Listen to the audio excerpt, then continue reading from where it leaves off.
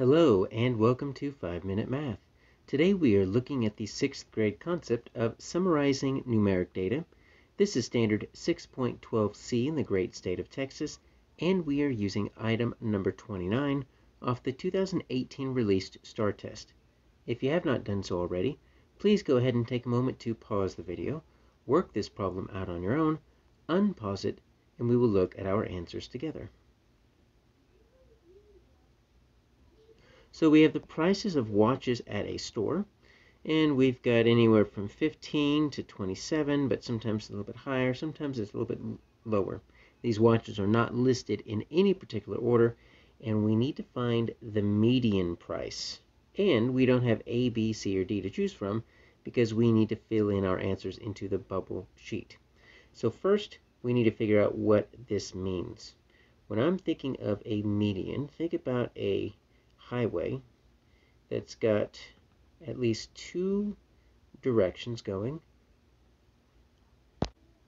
2 lanes in one direction, and then 2 lanes in another direction. And sometimes what you will get is you will get a concrete strip, something in the middle, maybe with some trees, maybe with some grass.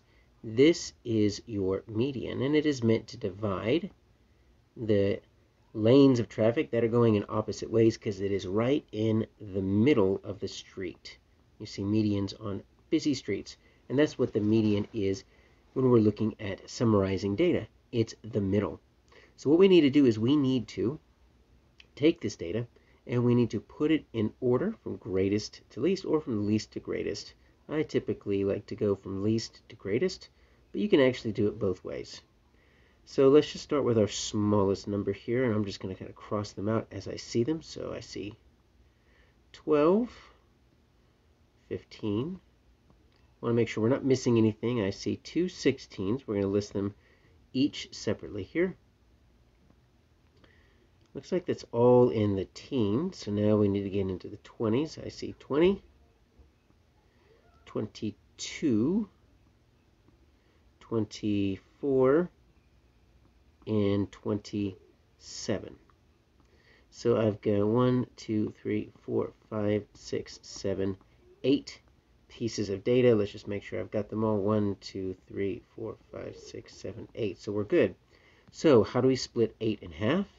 Well, right down the middle, we're going to put 4 on this side, and we're going to put 4 on this side. So our median is represented by this line right here. Now, since this is an even numbered data set, there is no odd number that's right in the middle. If you ever get a data set that's odd, then you will actually get one number sitting right in the middle. But this data set is split evenly with 4 on either side of our midpoint. So we actually need to see what is the midpoint between this 16 and this 17. And the crazy thing about it is our median is actually not going to be one of the numbers in this data set. Take a look at what we're doing here. Let's just zoom into 16, put this on a number line here, and 20. So these are the two numbers that are on either side of our median. We need to go straight in the middle of that. And what number is in between 16 and 20? That is going to be 18. So you can actually have a median that is not even in your data set if it falls between the two numbers on either side of the median and it is the exact middle. So once again, we've got 16 and 20 on either side of our median line, and 18 comes right in between those two. But we're not done yet because now we have to fill in our bubble sheet. And if you look on a 6th grade answer document, the top part is going to look like this. Now, you're going to have all your circles down underneath, but really what we're looking for is this top part, and that's going to give us a little bit of information here. So you're going to get this double line right over here towards the right, and it's got a decimal point in there, and there's no bubbles underneath, so you can't bubble in anything underneath that.